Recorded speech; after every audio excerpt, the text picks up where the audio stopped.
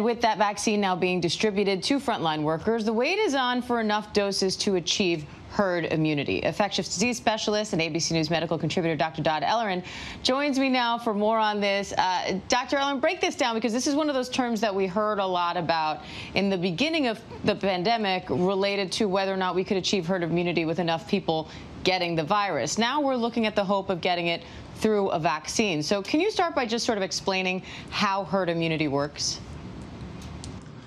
Yes, good morning, Diane. It's good to be with you. So herd immunity is an important concept. It's reached when enough people have developed immunity through vaccination to break the COVID chain of transmission. So we don't know exactly how much population immunity is enough, but we think that it's probably somewhere over 50 or 60%. That number varies, and it really depends on the infection you're dealing with, and it really depends on other factors as well. Where are you within your transmission? Are you having, uncontrollable number of cases? What season is it? Are people masking? But generally speaking, we think if more than 60% of the U.S. is immunized, and remember, that's close to 200 million people getting 2 doses at this point, then hopefully we'll reach herd immunity. Some like to use the term herd protection, because what's happening is you have enough people who are immune in a group, and you're really protecting the susceptible people,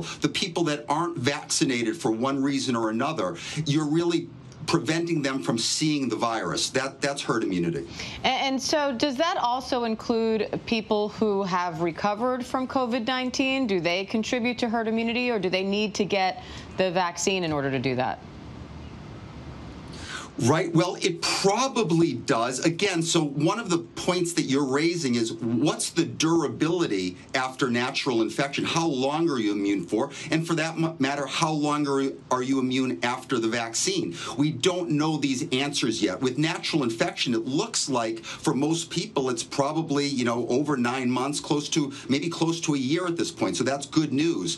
But they probably do contribute partially to the herd immunity. But remember, the Sweden model of just ripping off the Band-Aid and, seeing if you can develop herd immunity through natural infection, that won't work. That will cause too many casualties. That experiment was done and it failed. Yeah, you also just touched on a question that I got on Twitter from a few viewers, which was about the length of the effectiveness of the vaccine. And you said it's not really clear, but do we know how this will work in the long term? Is this something we're going to need to get every year, let's say, or you're going to need a booster shot every 6 months? How effective is it once you do get the vaccine? How long does that last?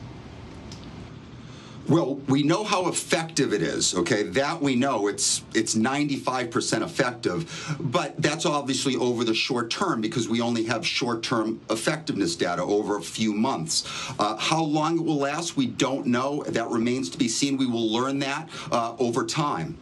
But it does underscore the importance that we know that it prevents disease, but we still don't know how much overall infection it prevents. We don't know yet how much it's going to affect transmission. That's the reason why getting your vaccine is not a license to take off your mask.